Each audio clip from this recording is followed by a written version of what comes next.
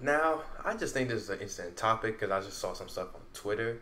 So, if you didn't know, Rolling Louds was this weekend, and the host of the initial thing was Kanye was supposed to lead this, but Kanye, being Kanye, dropped out.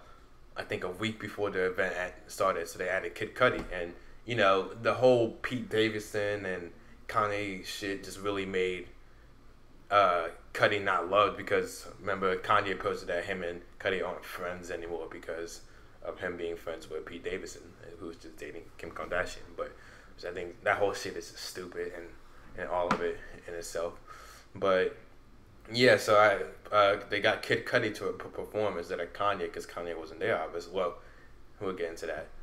And I don't know. I never listened to Kid Cudi like that, but I still don't think you should disrespect anyone by throwing shit at them. Like he was getting thrown water bottles and stuff like that, and rightfully, And actually, let me just show you this clip of what happened after that.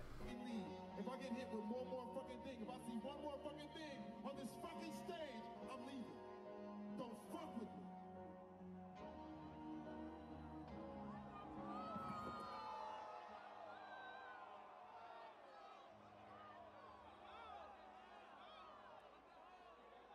So yeah, I mean he left, which that's just disrespectful throwing that shit at him. Like I don't blame him for leaving.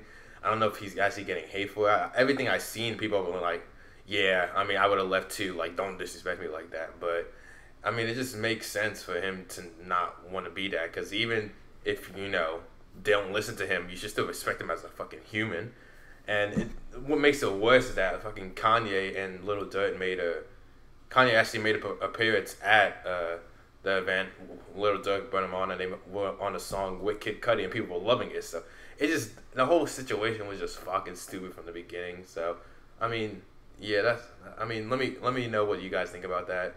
It's just a whole stupid thing of just disrespecting people when it's not necessary to disrespect anyone. So see, yeah, in a bit.